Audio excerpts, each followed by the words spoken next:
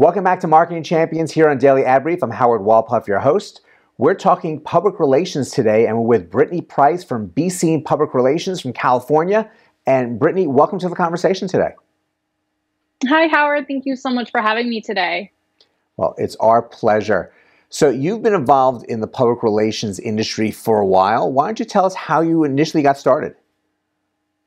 Yeah, absolutely. So I got started in public relations. Actually, I was one of those weird anomalies in college. I studied it. I honed my craft in college. I had some internships. I graduated and actually ended up at an event agency in Washington, D.C. right out of school.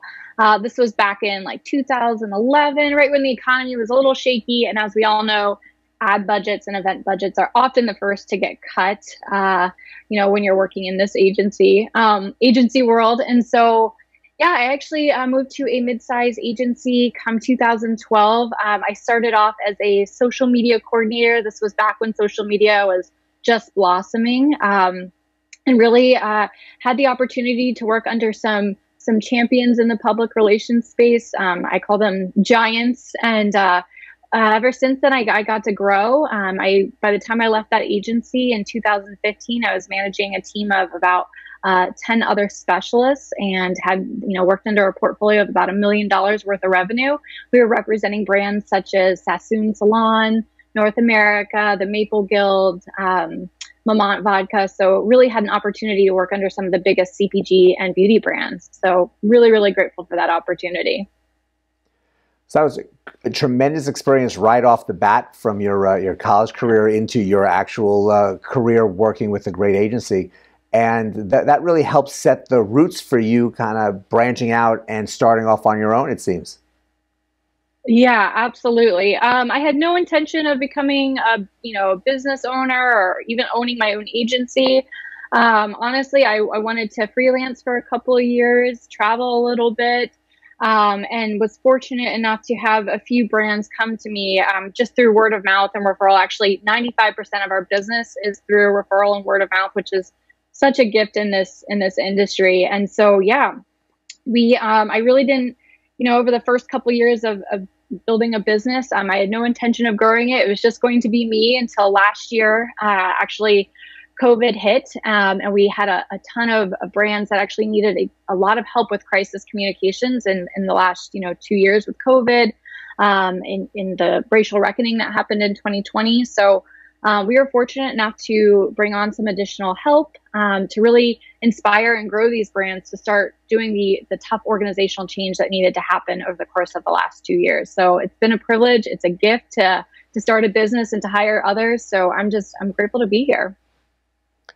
And the last couple of years really gave you some great experience in crisis control more than anything else, because there were a lot of different crises that brought these clients onto you, even though the individual needs weren't maybe at crisis level, but they needed to your services and probably strengthen your staff and what you're able to do in time periods of how to do it. Oh, you're spot on, Howard. Actually, one of the brands that we represented was a hand sanitizer brand, believe it or not. This was before COVID hit. And we actually got a phone call from the New York Times.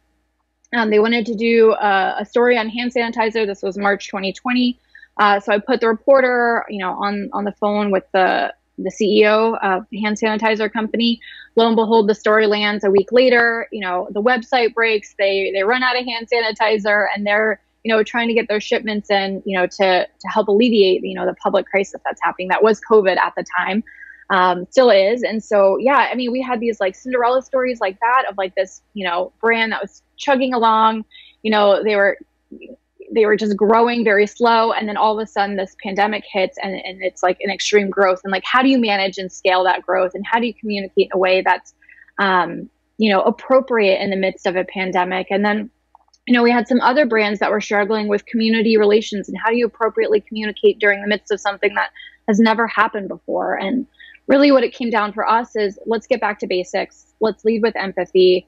Let's be transparent in the midst of something that's incredibly difficult, and really let's help to showcase goodwill in the midst of something that might not ever happen again, and hopefully it doesn't. But in the meantime, let's link arm in arm and walk through this together. Not only with our consumer audiences, but with our employees. Everything I say, everything is PR. Whether it's internal communications or external communications, or advertising. Really, it matters as like, does your message matter? Is it hitting the right target audience, and is it happening in the channel that matters most to your audiences? Hitting your audience and making them part of the story and getting emotionally into what is being shared is of vital importance for any brand, and making sure that your clients are messaging the right way and being in the right places really is a skill. And we're privileged that you're able to share your skills and really what you've experienced over the past year plus with us today. And thank you for joining us. Awesome. Thank you so much, Howard.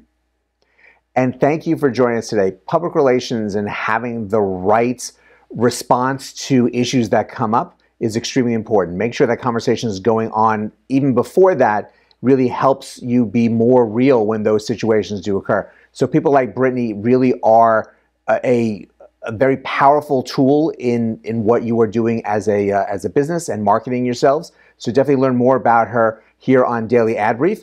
But go on, have a great rest of today, and we'll see you next time on Marketing Champions.